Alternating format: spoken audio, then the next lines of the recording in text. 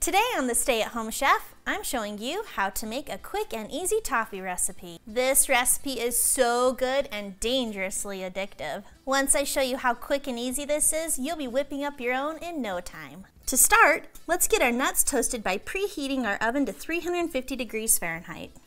And line a baking sheet with some parchment paper. Now spread out 1 cup of pecans or any other nut that you prefer. You can chop those or leave them whole. Almonds or peanuts are also a great option. However, the nuts in this recipe are optional, so feel free to use them or don't. We're going to pop those in our preheated oven and cook those for 8 to 10 minutes or until those nuts are a little more darker and golden. By toasting those nuts, they're going to bring on a better crunch and more flavor. Once those have toasted, remove them from the oven and let's get started on our toffee. In a saucepan over medium-high heat, heat 1 cup of salted butter. Go ahead and let that melt for a little bit before we add in those other ingredients. Then we're going to add in 1 cup of granulated sugar, 1/4 cup of corn syrup, and 1/2 teaspoon of salt. Stirring this continuously for 5 to 6 minutes, or until that mixture has become a deep golden brown. The best way to know if this is done is to use a thermometer. This is considered the hard crack stage.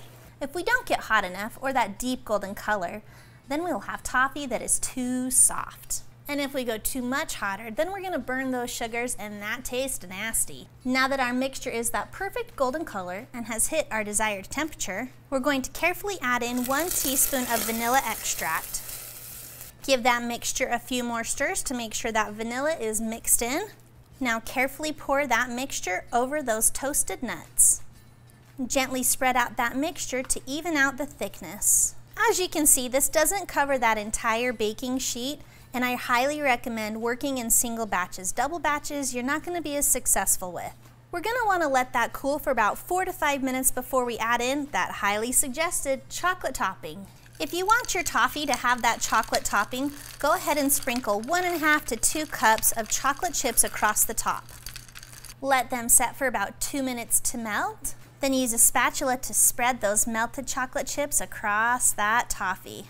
While our chocolate is melted, you have the option to get fancy and either put on some sea salt or some crushed nuts onto the top of that melted chocolate. There you have a quick and easy toffee that needs to cool for at least an hour. You can speed up that process by popping this into that fridge. Once it has cooled and the chocolate has hardened, it's time to break it into pieces. To break it, simply take that sharp tip of a knife and press it into the toffee. Break it into your desired size of pieces.